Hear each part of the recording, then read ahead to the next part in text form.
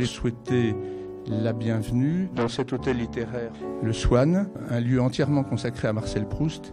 Et quelle meilleure manière de dire du bien de Proust que de dédier cette soirée à Michel de Fallois, qui est venu dans cet établissement. En effet, un livre qu'il avait édité de Philippe Berthier a reçu le Prix Céleste Albaret. J'ai une pensée émue pour lui, pour tout ce qu'il a amené à l'œuvre et à la recherche sur Proust. Donc chacun va vous donner un éclairage sur la contribution de Bernard de Fallois à la compréhension de l'œuvre de Proust. Et je suis heureux que vous soyez aussi nombreux et que mon hôtel soit trop petit pour accueillir vos ardeurs proustiennes. Merci.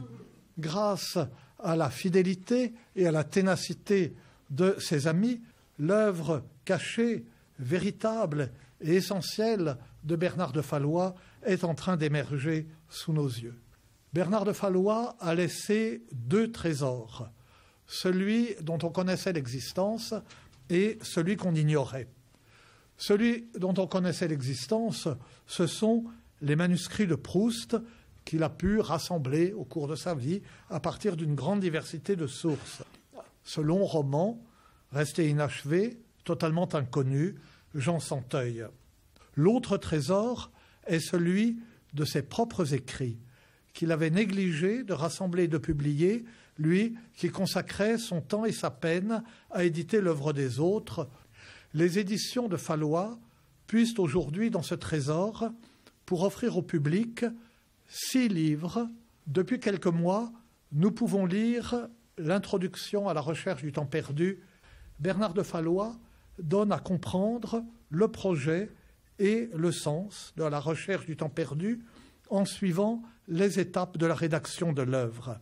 C'est réellement une introduction, mais une introduction au terme de laquelle tout est dit.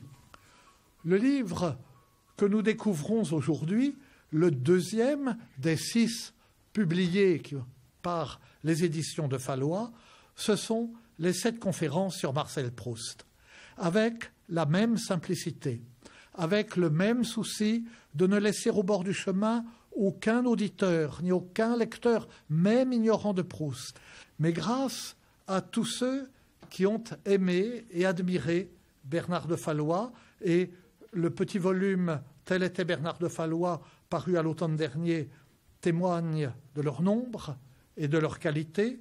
Nous sommes réunis ce soir dans un temps retrouvé où se révèle à nous, comme ils ne l'avaient jamais fait en leur temps, Bernard de Fallois et Proust grâce à lui. Je vous remercie.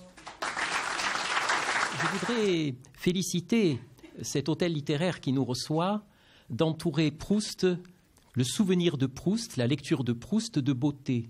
Car assurément, Ruskin n'est pas le seul à avoir eu la religion de la beauté, Proust aussi. Même si j'ai édité le second de ses ouvrages, les 7 conférences sur Marcel Proust, je ne suis qu'un passeur, ce qui est en fait le rôle des universitaires, qui est d'être des passeurs de patrimoine. Bernard de Fallois, qu'en effet vous pouvez mieux connaître avec ce très intéressant recueil « Tel était Bernard de Fallois » qui a été publié récemment aux éditions de Fallois, nous offre sans doute les meilleures introductions à l'œuvre si complexe de Proust. Ce qui me frappe, c'est qu'il a une prose qui a beaucoup d'allant. Et c'est la raison pour laquelle vous serez accrochés par ces livres. Lorsque Bernard de Fallois se demande si Proust était pessimiste, il dit oui. Est-ce qu'on pourrait aller jusqu'à dire que Proust était nihiliste? Et il répond non. À quoi peut-on reconnaître que Proust, pessimiste, n'est pas nihiliste? Mais c'est qu'un nihiliste n'aurait pas animé 800 personnages. Avec cette très belle formule, l'amour c'est l'espace et le temps rendu sensible au cœur. Et alors Bernard de Fallois met en valeur le comique de Proust. On pourrait comparer Proust à Molière et, comme le fait Bernard de Fallois, montrer que toutes les catégories du théâtre classique, du comique, se trouvent bien sûr chez Proust. Cette manière si attachante, prenante qu'a Bernard de Fallois lorsqu'il parle d'un écrivain et de Proust en particulier, puisqu'il dit « Lire ainsi la recherche à partir des réflexions que l'auteur a disposées un peu partout dans son roman, c'est en quelque sorte lire Proust à l'envers. C'est passer de l'autre côté de la tapisserie.